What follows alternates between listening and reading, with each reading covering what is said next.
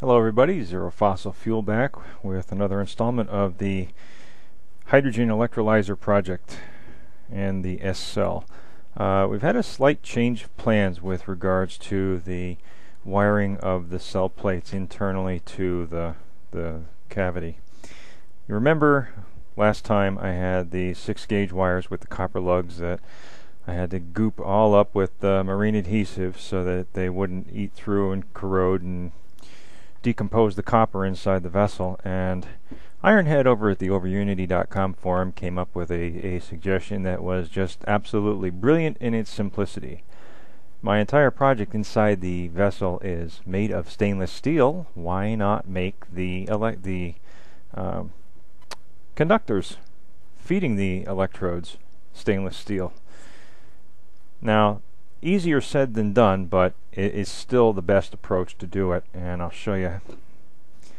What you have not seen off camera is a great deal of cutting and measuring and preforming to get these straps of steel, of stainless steel, to fit properly to mount to the two positive plates, and this will go behind the acrylic wall for the positive terminal, and then of course we have the one in the middle which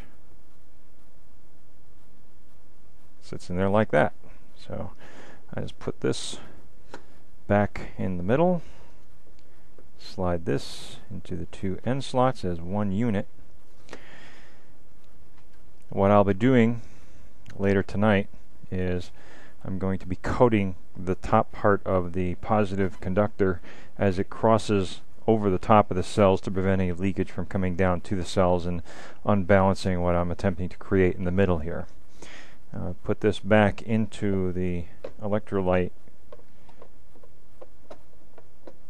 container, and voila, the terminals line up with the holes that I've already drilled for the other lugs on the 6-gauge wire. You'll also notice I have a 1/4 inch barb fitting to 1/4 inch MIP tapered thread. I was debating how I was going to mount this in the acrylic, and an idea came to me. Drill it just big enough to start the threads, heat it up slightly with a torch, and then allow it to melt its own threads as I screw it into the acrylic, which is what I did. Screwed it in about halfway, allowed it to cool, backed it back out, had some nice threads formed inside the acrylic. I've put some goop or marine adhesive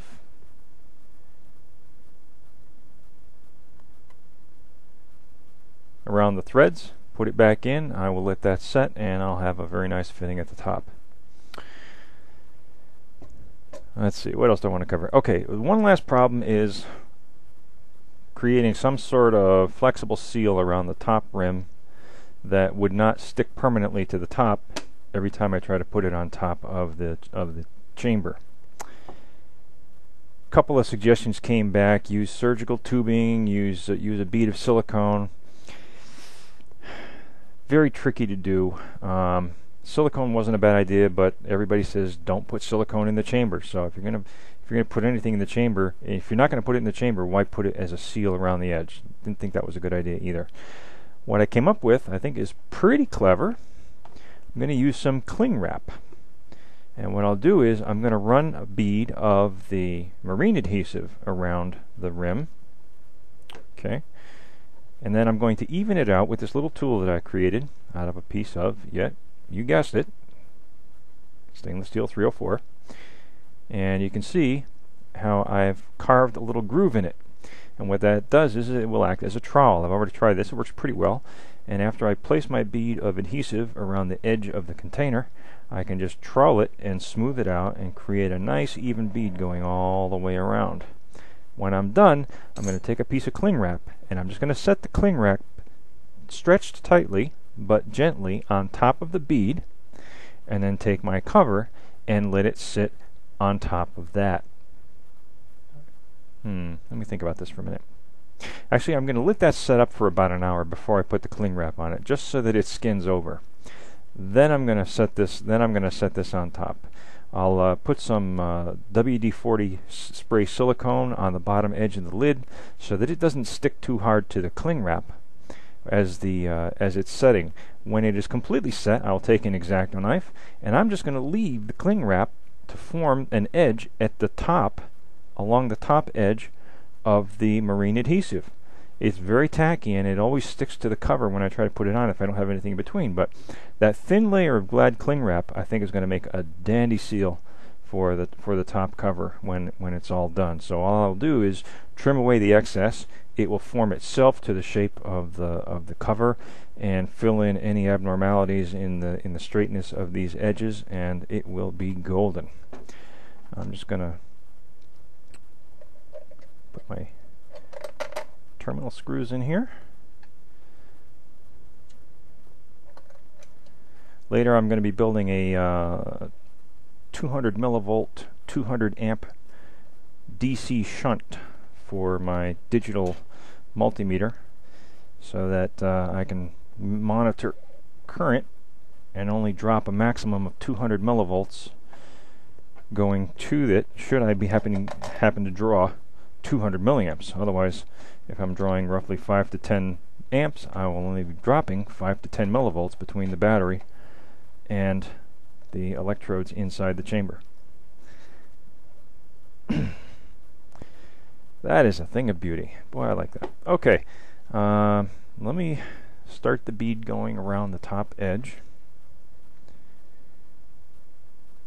And I'm going to end the video right here. When I'm done, when I come back, I figured I'm going to do the top edge anyway. I needed to let it dry anyway. I wanted to be able to seal the chamber anyway, and that was going to set me back another full day anyway, which is one of the other factors that helped me in my decision to trash the 6-gauge copper wire inside the electrolyzer chamber and go all stainless steel as was suggested to me on the forums. Hope you're having fun so far. We're gonna come back. When we do, we'll have the cover assembled, and I promise tomorrow night we will be generating some HHO. Zero Fossil Fuel signing out for now. Everybody have a good evening.